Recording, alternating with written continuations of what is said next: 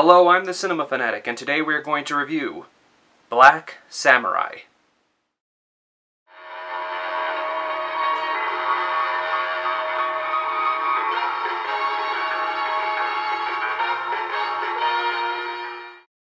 Black Samurai is a 1977 kung fu blaxploitation film starring Jim Kelly of Enter the Dragon fame, and was directed by Adamason of Dracula vs. Frankenstein fame.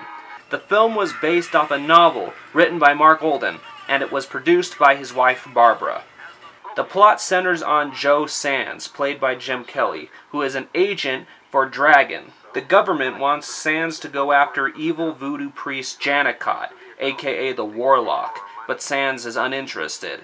That is until he finds out his girlfriend, Toki, daughter of a Chinese minister, was kidnapped by Janicott. So Sands goes after the Warlock, kicking mass amounts of ass along the way. This film is funny in a so bad it's good way. I mean, just look at some of the stuff we've got here. We've got a jetpack, a giant vulture, kung fu, voodoo, little people kicking ass, natives in leopard skin outfits, gore, a cameo appearance by Cousin It sans his hair, and a bunch of other stuff. The locations are amazing. The photography is beautiful at some points. The acting is okay, and the effects that they have are good.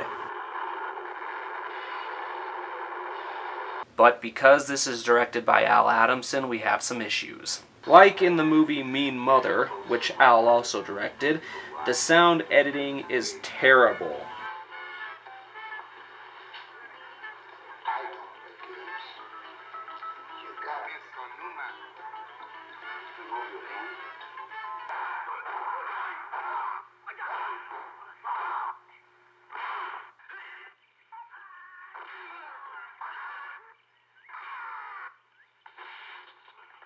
I'm also under the assumption that this is a TV version of the film, because some of the swearing is censored. That black magic is not enough to get Mr. Sands. Although not all of it. Bullshit. The photography, while good in some places, is terrible in others.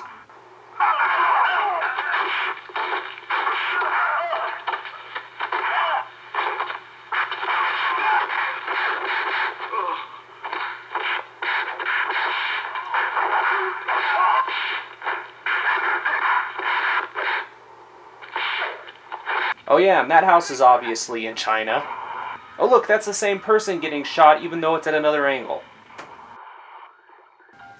And I don't know what happened here, but the title Black Samurai is kind of a lie. The majority of this film deals with Chinese stuff. Toki is Chinese, her father's a Chinese minister. Samurai is Japanese. What a screw up. But that can be overlooked. So this film is fun. Go check it out if you want to. I'll see you next time.